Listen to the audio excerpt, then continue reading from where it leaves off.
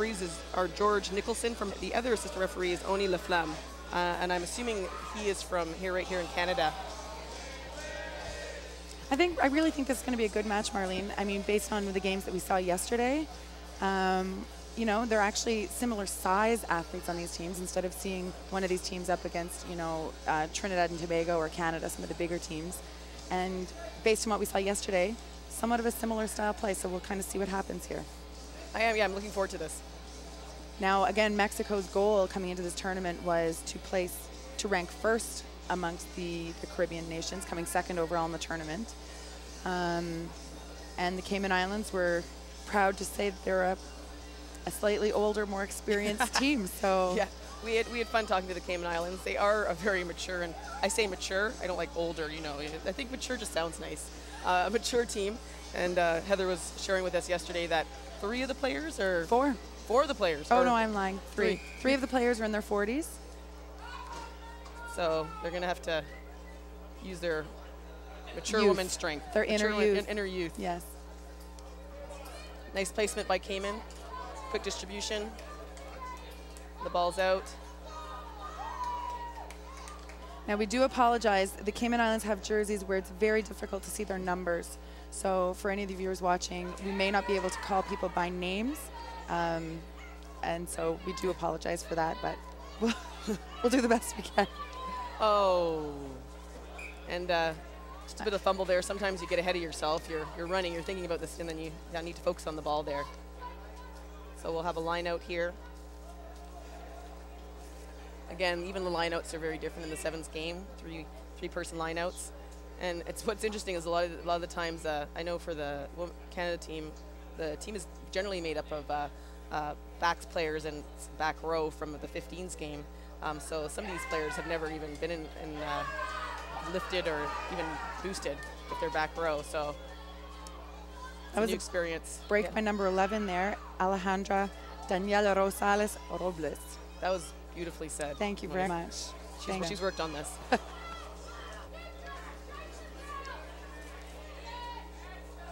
Okay, good movement by Mexico. Again, it's also the pressure of getting these balls, and nice run to the outside. Oh, she's looked at that support and just missed that. And now that should be a call. Yeah, that'll be. That was a good run by, I believe that was number 9 on Mexico, Rosa Adriana Rivera, and she's the captain of the team. So we'll try her best to say the Mexican name of the Mexican players as much as she can. Yes. She's worked hard on this. We were practicing.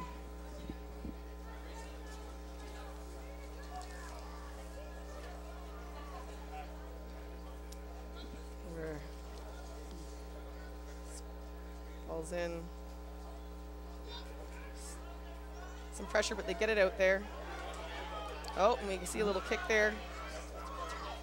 Little chip. She doesn't get the ball back. Mexico are now going to try and move it here to the outside. They have an opportunity here, probably for a again, the importance of getting the ball in hand. And she used a little straight arm, close to the sidelines. All we need is a tackle, and I'm not sure if she's going to, and she's going to be pushed out there. She looks a little deflated, but hopefully she'll get back up. Maybe a little upset at herself. It is really important to be aware of the sideline in the sevens game and in the 15s game, and learn to sort of be aware of where you are and probably try and push yourself back inside with a side step. The sideline is definitely your enemy in sevens. You want to keep possession. As soon as you touch out of bounds, you're basically handing the ball over to the other team. Definitely. And there's not a lot of time in sevens, so you really want to keep that ball. Yeah, so she's probably going to want to work on that side step or cutting back in. One pause and a good hard step back to the inside would have been really nice there. Yeah.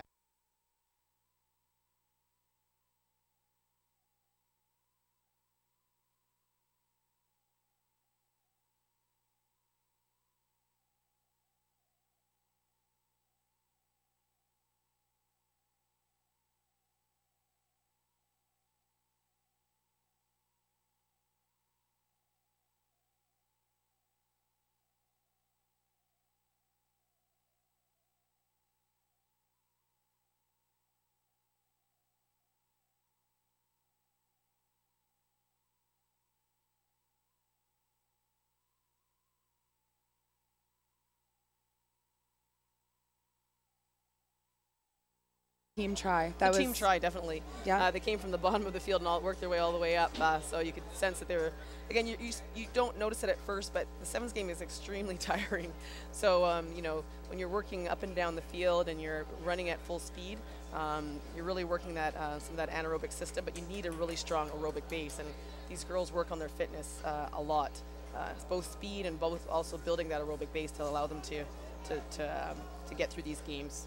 And that's one thing that was specified about the Cayman Islands team. They really, really work a lot on their fitness.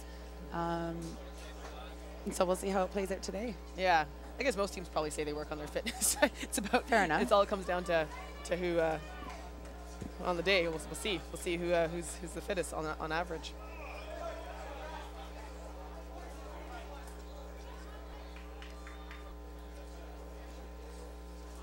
So again, it's still a close game. 5-0 for Mexico. We're still in the first half. That was a good chase by Mexico. Good work, but yep. And I think number 11, Daniela Rosales. Mexico looks like they're hitting their stride right now. So Rosales is vice captain for the Mexican team, and she's been having a few really good runs so far this game.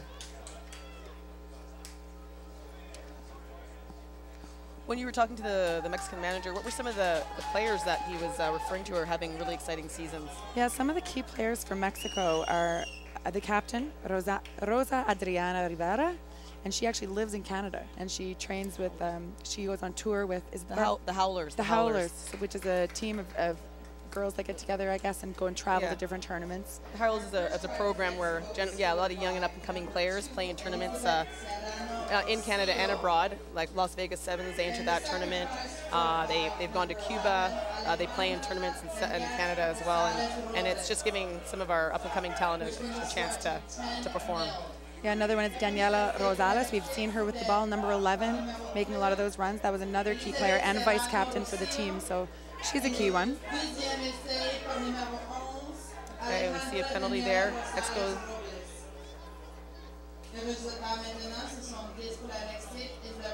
Cayman Islands has an opportunity here to at least get back in Mexico's half.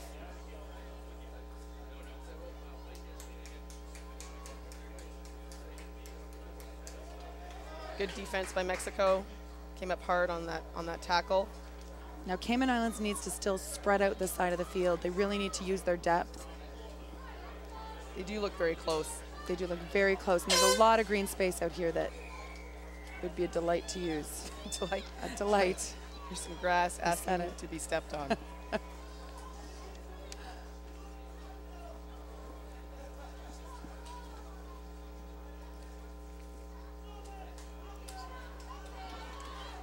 We hear some yelling down on the field from the Cayman Islands to move it, move it, move it. They're trying to, get the ball moving to get out wide and around the corner of that outside Mexican girl. So you find in these games, in these sevens games, it really does come down to execution of the pass, and doing that under pressure. It's one thing to be doing these things unopposed and working on your 50-meter pass unopposed, and that's basically the distance these girls are expected to pass. Anywhere from basically 10 to 20 meters in range, and absolutely. Do that pace and under pressure. And if it's going to be difficult at the high levels, if you can't do that, then it's going to be difficult to have success. But there we see her again. Yeah, there's Daniela Rosales, number 11. And that really did come down to passing execution. They got the ball absolutely. Out, 2 passes right there. Nice offload by Daniela. She stayed on her feet. What a great handoff. A little bump there by Cayman. I don't know if she was slowing herself down or. And that looks like that was Rivera who actually finished that, and those two are working really well together. Yeah, definitely. I mean, you know your teammates. If you have some key players that go for a run, you're definitely going to get yourself over to them, because they're probably, especially if they get stopped, they're going to be looking to offload. So that's important. Support is extremely important.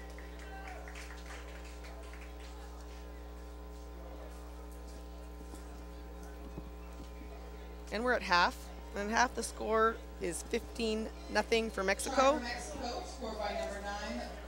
Cayman Islands are still in this game. I don't want to give up on them here. They still have a whole second half to get themselves back in this game. So I'm sure their coaches are going to be saying some specific things and giving them some specific direction on how to get back in the game. There are definitely some things that Cayman Island, just some very basic things that Cayman Island could do differently in the second half to make this an even closer game. But you're right, it is a close game, and I think that they could bring it up, at least make it a little bit of a tighter, closer final score. Anything happens in the sevens game. So what are your thoughts about the weather for this tournament, Marlene? It is. Well, you're really hot. Moise is here fanning herself. Well, why not? Like royalty. Well, you wouldn't do it for me. Yeah, I wouldn't fan her. I refuse to do that. Yeah. It's been great weather. It's been a perfect weekend of weather, and I don't know if you can see this. Oh, yeah, you can see the cornfields across from us. We're in the country here. Twin Elms Rugby Park is sort of in the middle of a rural area. The weather's been great. People are in tank tops, costumes, and it's just been a great weekend for rugby. It's beautiful. It's a beautiful location. It's a great spot for a rugby park, not just one field, but they've got a number of fields here. Yeah. And it's between 31, 33 degrees Celsius all weekend, so it's beautiful. Beautiful. Working on my tan. Great day for a game of rugby. Yeah.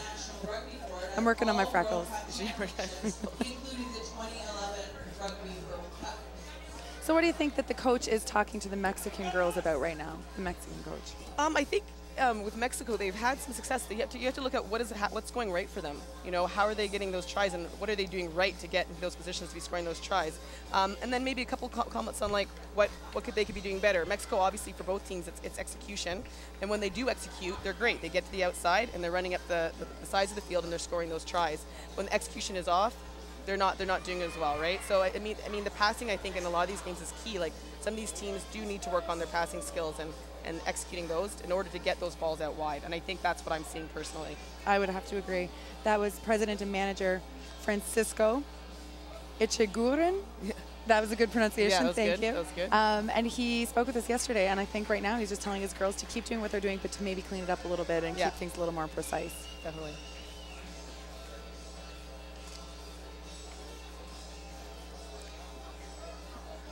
So the kickoff by Mexico this half. I'll probably also, hopefully they'll be coming out a little bit harder. They want to keep up this momentum. They don't want to lose it, because Cayman obviously is going to be coming out really hard right now. And as we predicted, Cayman's trying to stay a bit, we're seeing them a little bit spread further across the field than they were first half, so that's good to see. I'd like to, unfortunately we don't have the numbers, we can't see their numbers, but this young woman who's getting the pass now with the braids has been very aggressive, and been a key player for the Cayman Islands. We'll try and get this information and talk to them about their numbering situation. And the ball spills out here. Possession in the seventh game. There is one woman on the Cayman Islands team who it's not only her first rugby international tournament ever, it's actually her first rugby game ever. So she was just brought along for some training and everything, and they recruited her to bring her up here for this tournament. So I can't tell you right now who it is on the field or whether she's on the field, but that's Marlene Williams. So welcome to rugby, Marlene. Welcome to rugby.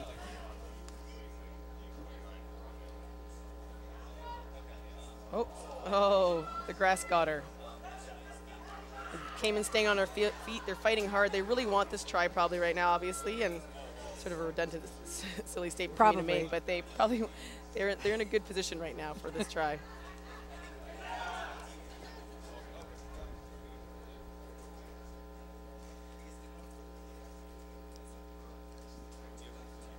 They're in the center of the field, and what we were saying about the scrums in the middle, like, really give you an opportunity on either side. There's a lot of things that can happen with a scrum center here. So this would have been a favorite situation for me.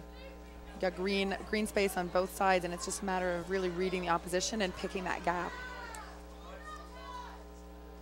And Mexico does it again. They have a nice little run here on the outside with some quick passes, and she has this. She's looking good right here. I believe she's gone, and I can't quite see the number on.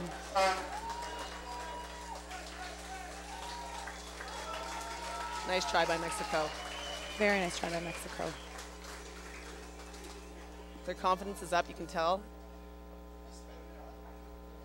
you know, with confidence comes that within the team especially is just getting those passes off quickly, knowing your teammates are going to get them there, and then just doing what you need to do individually.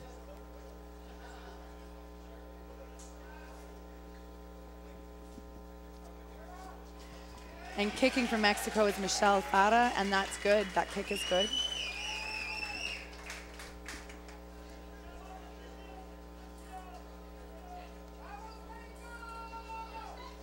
So Mexico's probably feeling really good. They're probably on their way to their goal of being second in this tournament. And I have no doubt that if they do make it to the finals and they have to play Canada, they'll be going out 100%. And they're being realistic, but they're also not going to lay on their back if they make it to the finals against Canada. They're going to work hard to try and find opportunities, and that's the sevens game. There's always a chance. There is always a chance, and even whether, you know, to try and come out strong to win the game, but it's also a huge learning experience for both teams. Definitely. To be able to play against a different style of play. Cayman's picked up the pace a little here. Oh, they're a little flat. There's that strong runner again for Cayman Islands. And Mexico's really pushing them back here. Yeah, they're coming up hard, and Cayman Islands are flat, and they're making it very easy for the Mexican defense to come up and shut them down. Now in rugby, both 15s and 7s, you do need a lot of depth so that so when you're offensively staggered backwards, you can run onto that ball and you're at a full pace when you're actually receiving that pass from somebody. So when you're too flat, like you just commented that we're seeing out here, it's just too stagnant. You get a ball when you're standing still, and it's hard to build up that speed when you've got defense right in your face. They're not quite at half yet, but they're trying to get there.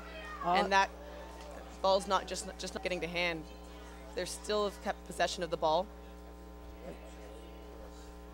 Wasn't the best decision for a kick at that moment, or it wasn't well executed anyways. And there's number 11 again. And Mexico, she's on her own right now, so she probably have to finish this. And she's Do you want to say it? Daniela Rosales again, vice captain for Mexico. That was a great run for her. Teammates are here. And we try for a nice little football. Oh, and we go for the football pass. And he called that forward. He called that a forward pass. 2 minutes left here in this game. We'll see if Cayman Islands can squeak one out.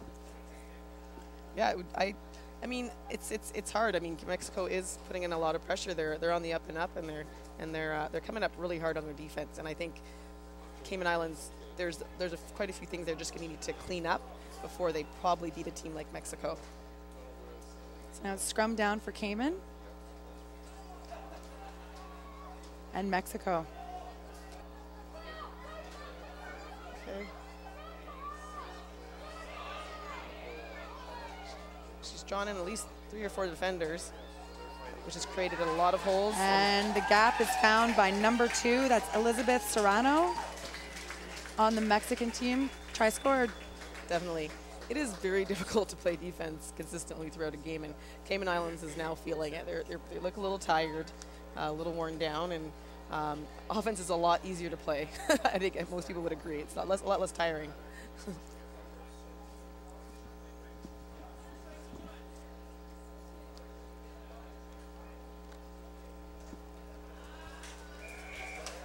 And there's really only 30 seconds left in this game. Yeah. You always want to finish strong, though. Absolutely, and 30 seconds. You could still score a couple of tries in 30 seconds. That's true. happened. It's true. That has happened. So right now, we'll see whether Cayman can just fight to the end to shut down Mexico so they score no more, or whether we get a couple of quick little tries through here. And if they can keep this ball alive with no knock-ons, no out of bounds, yeah, no penalties, going, even if then the game blows, will keep playing. Yeah. So that's the horn announcing the official time is done.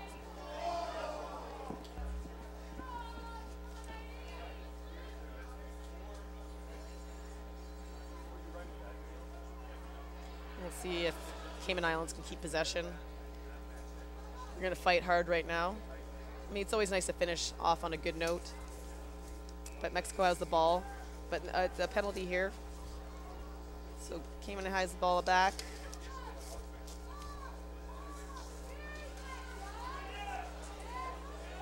And they're going to work hard. You can see she has the ball in one hand. Nice offload. And they're going to try really. Can they do that? Oh. Again, that was a little mistake there with the offload. Mexico now has possession of the ball. And I think they have another try for number 11. Number 11, Daniela Rosales, vice captain. Scores again for Mexico.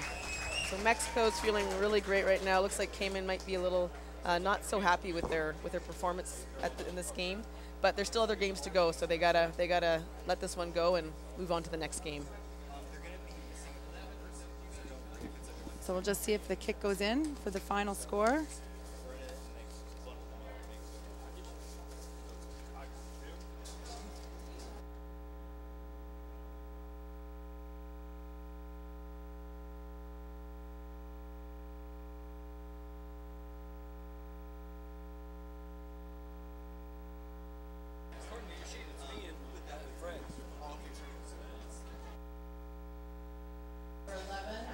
So following this game, the next game will be a men's game, and it'll be St. Vincent versus Bermuda. They're coming onto the field right now as we speak.